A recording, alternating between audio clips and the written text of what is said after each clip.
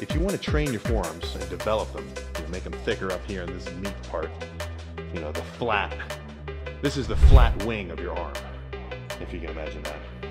But yeah, if you want more meat up in here, I really don't think that just doing back day without straps is the way to do it, or doing a lot of like hammer curls is the way to do it, right? It's of your forearms, right? This portion down here, which bends it this way, and this portion up here that bends it this way. It's a muscle just like any other on your body, right?